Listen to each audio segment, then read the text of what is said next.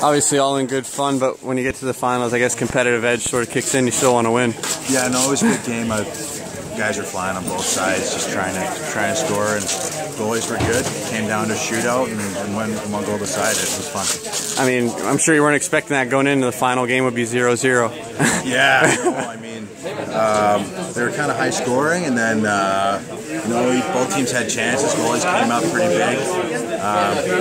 Again, it's a great effort by everyone. I know it's a lot of hockey. A lot of guys play a lot of hockey here down the stretch, and then to have compete like that in the last 6 minutes, obviously, it's a testament to all the guys here. And then just your thoughts on just the whole weekend being here, what it was like. It's an honor. It's a ton of fun. Some great players in both conferences. A lot of guys I don't know. A lot of guys I played against. It's an honor, and it's something I'll remember forever.